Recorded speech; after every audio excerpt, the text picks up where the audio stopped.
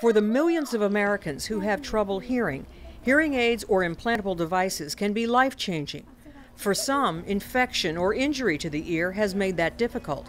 But now specialists are implanting a new device that gives patients another option. This is the part that's actually put into the bone. It's called the Bonebridge, what's known as a bone conduction device. If you tap your skull, you can actually hear sound within the bone itself. With normal hearing, sound vibrations go through the outer ear into the inner ear.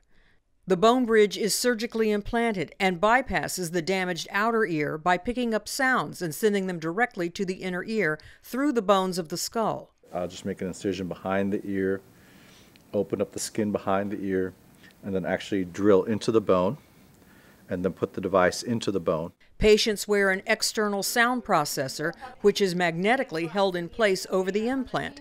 When audiologists activate the device, it restores the patient's hearing.